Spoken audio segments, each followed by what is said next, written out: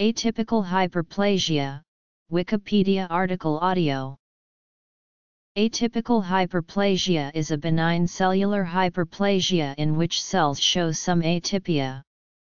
In this condition, cells look abnormal under a microscope and are increased in number. Atypical hyperplasia is a high-risk premalignant lesion of the breast. It is believed that atypical ductal hyperplasia is a direct precursor for low-grade mammary ductal carcinoma, whereas atypical lobular hyperplasia serves as a risk indicator. By organs.